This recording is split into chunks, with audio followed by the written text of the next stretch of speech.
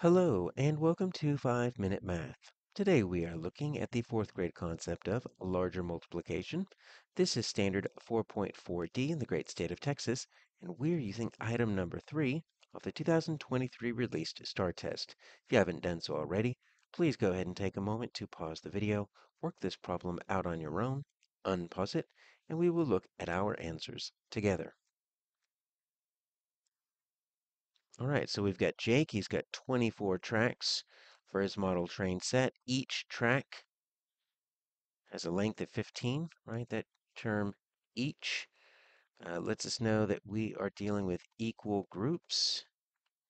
And whenever we see equal groups, we should be thinking, all right, we're going to use multiplication or we are going to use division because you need equal groups for multiplication or division.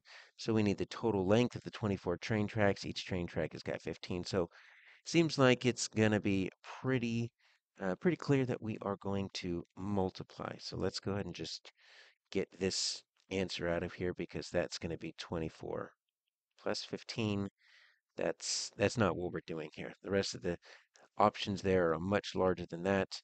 Uh, we're not going to divide 24 by 15. We're not going to subtract. We're not going to add because that each lets us know we have equal groups, 24 sets of 15. So let's look at it two different ways. Let's solve it here using an area model because some of us might be more comfortable with that. Because really what that does is partial products. Or we can also use the standard algorithm, right? So we'll kind of do both at the same time because they'll get us the same answer. It just depends on how much addition we want to do at the end. The standard algorithm is what a lot of people end up preferring because you don't have as much addition at the end, right? So how would we break this up? Well, we're going to take one of our factors, 24. We're going to break it up by place value. So this is a 20, and this is a 4. And then we're going to take our second factor. We're going to break it up by place value, tens and ones. That is a 10, and that is a 5. Now, I tried to kind of draw these proportionally, but they might not always end up needing to be those exact same sizes. You can just split a basic square into 4 parts if you really wanted to. And then what you end up doing, let's use the area model first, is we just multiply, right? So let's multiply our 10 by our 20. So we know how to multiply by multiples of 10, right? You just multiply the whole numbers. 2 times 1 is 2. And then you just think, how many zeros do I have? I've got 1, 2. So I've got 2 zeros in my product. So that's what we're looking at. We're looking at 20 sets of 10 is 200 because 10 tens make 100. So 20 tens is going to make 200. Now we take a look at our 20, and that comes down here to our 5. So 5 times 20, if you don't know what that is off the top of your head, right, you can do that same thing. 5 times 2 is 10. Add that 0, right, 20, 40, 60, 80, 100. Now we do this one, this 10, we bring it over here to the 4. So 4 times 10 is 40.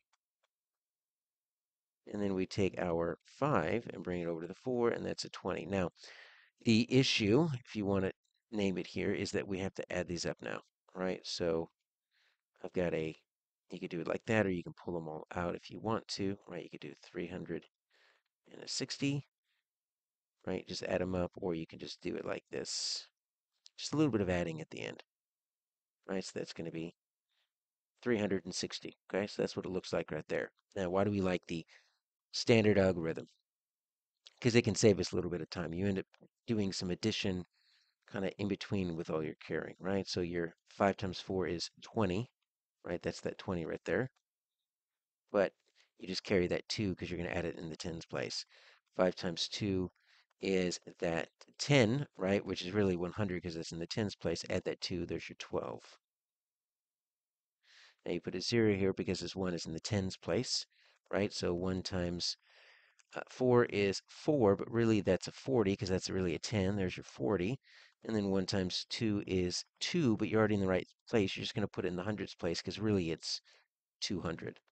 So you still have to do a little bit of addition if you do a 2 by 2 multiplication, but it's a lot less than this 4 numbers you have to add. It's just 2 numbers you have to add because you've already added the 120, you've already added the 200 and the 40. You still get the same answer, 360D.